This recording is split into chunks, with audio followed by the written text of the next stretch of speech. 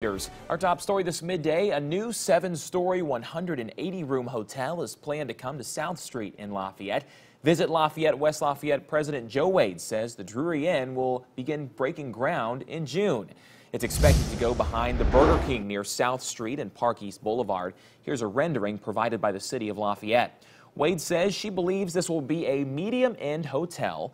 It would add 180 beds to the 2,700 total in the county. Wade says the Drury Inn makes other chains in the area nervous. The company is a small family venture that runs their own show. There are no franchise fees, and they have their own construction company. You know, we have a lot of Hiltons and Marriotts in the area that pay that franchise fee. So and 180 rooms is a big chunk to add to the community as well. The Drury Inn, when completed, will be the second largest hotel in the county, and the largest is set to close for an entire year in just a few weeks. Coming up tomorrow on News 18 this morning, the Purdue Union Club Hotel is closing for renovations on June 3rd.